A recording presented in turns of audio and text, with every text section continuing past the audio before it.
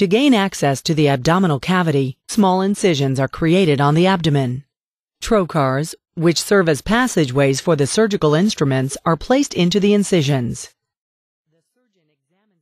The surgeon examines the abdominal cavity using a laparoscope or video camera. A small stomach pouch is created using a stapling device. This smaller stomach pouch restricts the amount of food that can be eaten before feeling full.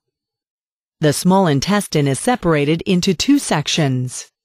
The lower portion of the small intestine is attached to the newly created stomach pouch.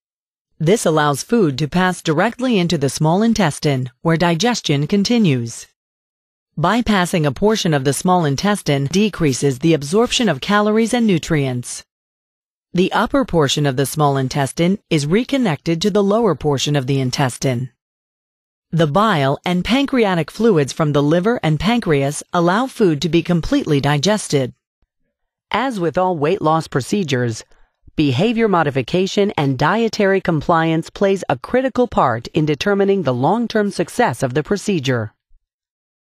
All surgery presents risks. Weight, age, and medical history determine your specific risks. Ask your doctor if bariatric surgery is right for you.